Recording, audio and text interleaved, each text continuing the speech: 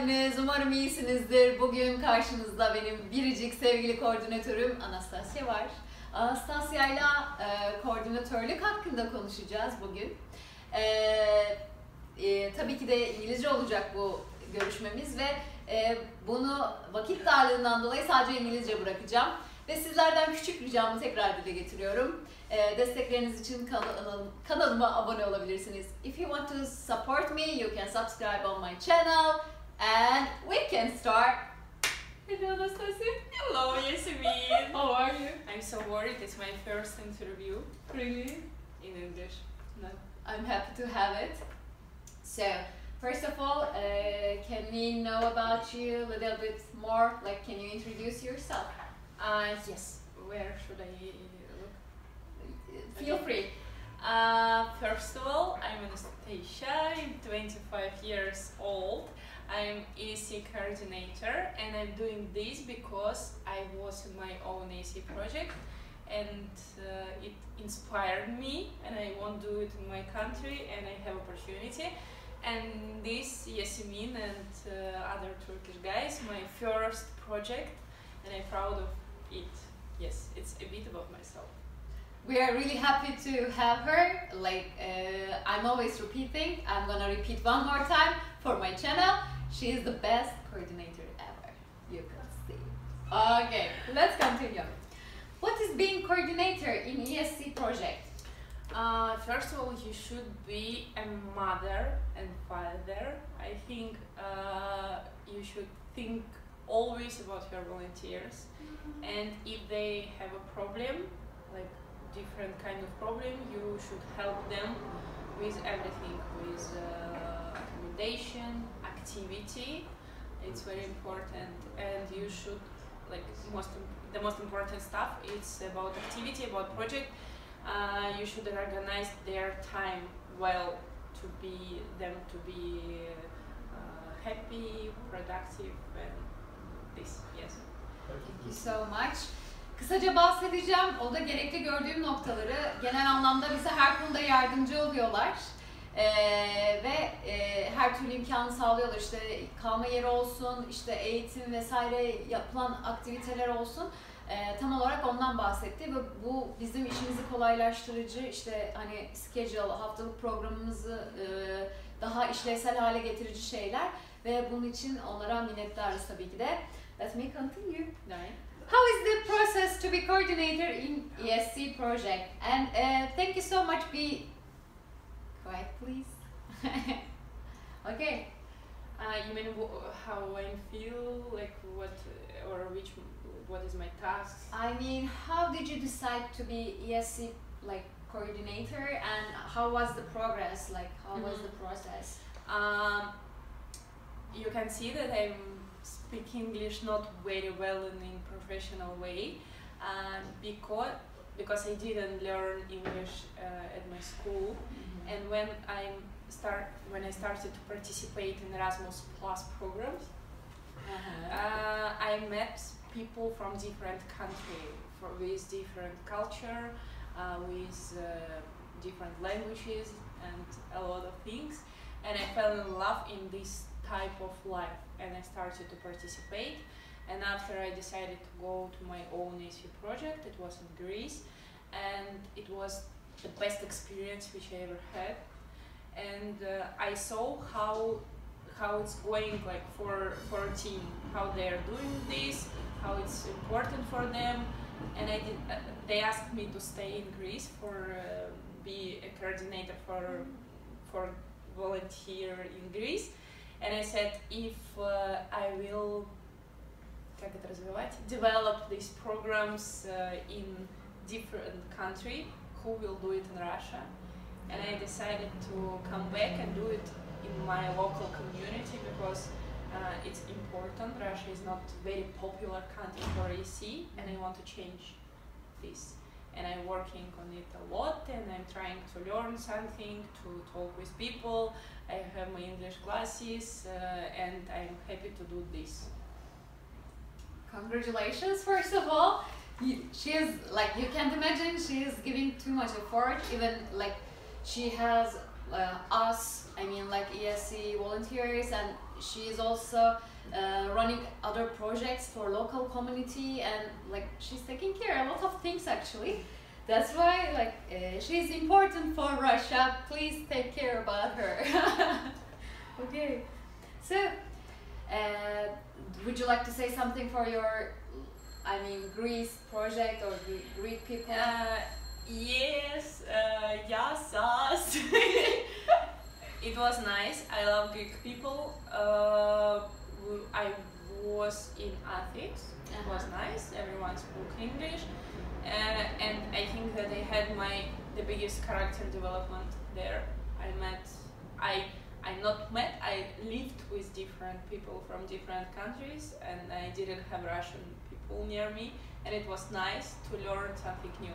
And I want to say that when you're living in other country and when you're represent your country, you appreciate more your country than before, if you understand what I mean. Yes.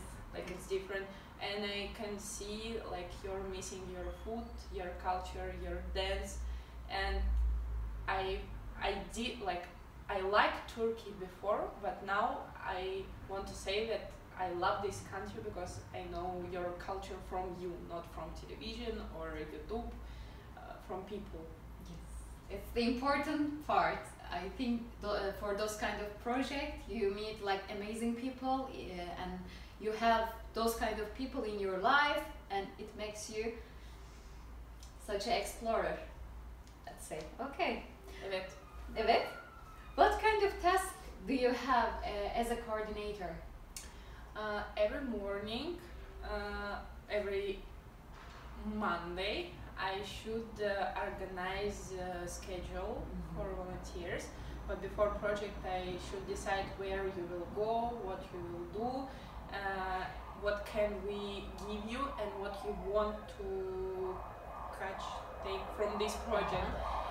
Yes, and every Monday you should do schedule. You should как держать руку на пульсе. You should be in your phone always to like make support if they need it, and spend time with volunteers and give them opportunity to meet new people. It's very important as well. I was telling that I want you to have more Russian people, like more new friends, or to be like more deeply in local community. I don't know, maybe now I cannot describe everything, yes, but it's a lot, and you should feel your volunteers as well. Sorry. So, as she told you, like it's important to have local experiences when you are abroad, and she provides a lot of things, and it's important to like share your private life, and she also share like her mom, her like friends with us. It's really important to have it, and thank you so much. We appreciate it for this situation. And let's pass another question. What is your motivation to be coordinator in ESC program? My motivation, it's intercultural dialogue, of course, and my motivation is to give people opportunity to know about this kind of programs. I mean, and Russian people who came for our events and who met you and who changed their opinion about people from different country, and for you, like to give you opportunity to live Russian life for a bit, for 2 months. I would say like changing and trying new stuff. Yes. Yeah, that. I know I can talk about it a lot, but when I should answer like shortly, it's impossible. For me, I cannot describe this with words. You should understand my feeling. Try to do it, please.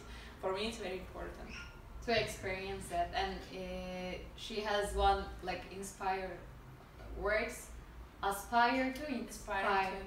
Yeah, it's when you have inspiration and you want to give this inspiration to other people. And it's like absolutely this example. I have it, and now I try to give it to other people. Congratulations, Anastasia. Thank We you, love you. Yaseminочка. Can you give some information about Falco Group and your camps about most? Yes, we have two organizations. This organization, Falco Group, they are working a lot with intercultural projects, international. My organization did a lot of projects. I was as a mentor before, as a one person in this team. I wasn't coordinator before, but we had a lot of volunteers, and from Turkey and from Italy, and we doing a camp, summer camp for kids. It's international camp for Russian kids, but our kids have Russian kid leaders and international kid leaders from different countries, and it's a good opportunity to break some stereotypes, to start speak English, not because of you learning something from books, because you're talking with your friends, with your kid leader, with the teachers, and we are doing a lot of events about cultures, about flags, about world. The main idea that we have all world in one camp, and we can do whatever we want and learn a lot. Learning by doing. Very non-formal education. Yeah, right. Non-formal education. And it's important for future volunteers or students who are thinking too much about these projects. How do you choose your volunteers? What are your criteria? We are working with our partners from different countries, and when we have approved project, normally they are choosing volunteers because it's their organization, they know who wants to go abroad. If I have email from someone, I can tell them you can go to sending organization and ask them do they have a space or not. I don't choose volunteers now, maybe later I will do it. My partners help me with this. Sending organization is important. Very important. Yes, we are working together. We always have a contact, because sometimes if, for example, you cannot tell me something, you're shy or you don't want to hit me or something, you can say this to Tuba and she will message me or call me and we will decide. For me it's important stuff. But I think that for ESC volunteers the biggest thing is only one thing is motivation. That's it. Not English, not your previous competencies, not your university stuff, just your motivation. If you want to do it, that's all. You can be participate.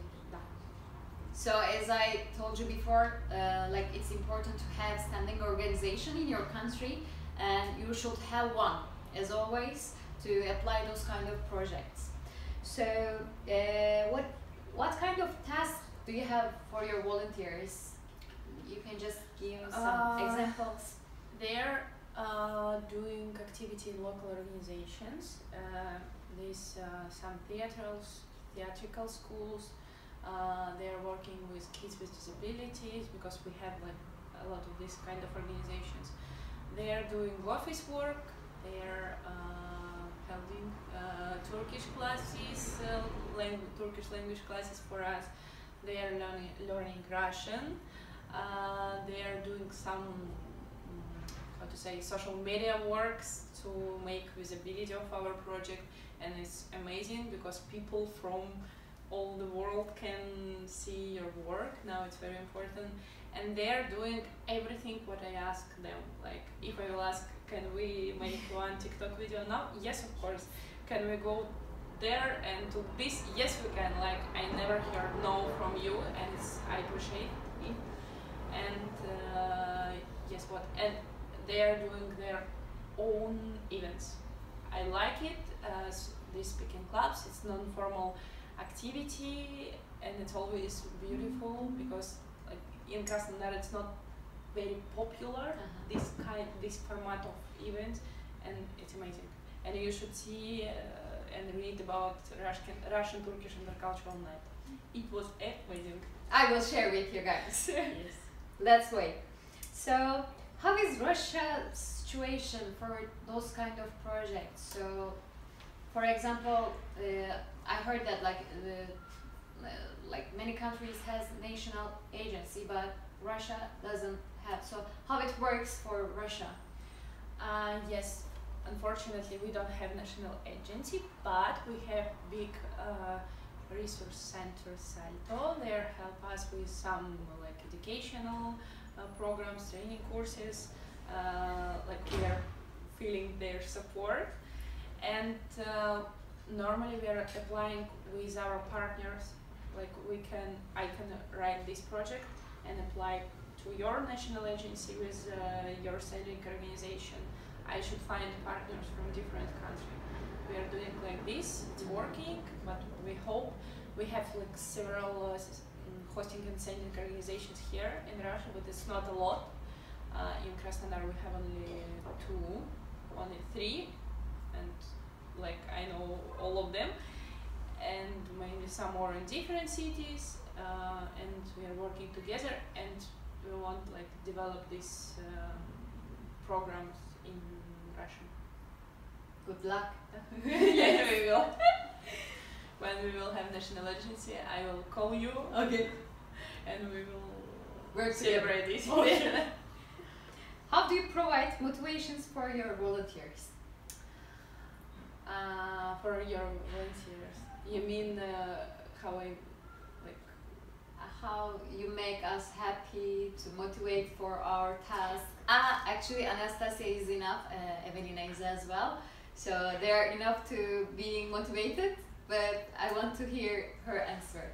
I think that important to tell thank you for your work, even if it's like something not huge, to be thankful for volunteers, because they are coming here not for doing my work. I will do it by myself. It's for them. Like for me, this kind of activity for you first of all, and after for our organization, for our community. And I think you motivate yourself like without me, because you're a great team, and I hope like next volunteers will be like this, but I'm not sure. We will see. Reflection forum, when you're discussing everything, you can feel that, like, for example, here you can change something, or add something, or do less. That is it enough. It is. I don't know that, but I don't think about this question. Okay. The last question is coming. What are your observations about your Turkish volunteers? I love them more than I love someone. I like this. That's enough. You know, when your kids lead, она же про отношения, да, как это? For example, when you're kids leader and when you have your first group, you will never forget, never. I remember all my kids from my first group, and it's same, like your first. Now I can speak English every day. It wasn't like this before, and it's nice, and I love your souls, and I love that you're like so thankful for this project, and you're happy. For me, it's very important, and I cannot how I can live this life without you. Maybe I should move to your cities and the country. Yes, I'm looking forward. Thank you for this project. It was great time for me. Thank you for this interview. for being nice, kind, for everything. Let me hug you first. It's our last part tradition. So thank you for watching. Subscribe to your YouTube channel, please. Yes, please. And I appreciate for all of things for Anastasia, Evelina, Volker Group, and Igor, Vika, Victoria, and my flatmates, other volunteers, Burak and Ali. See you for next video, and thank you so much. Paka paka. Güle güle.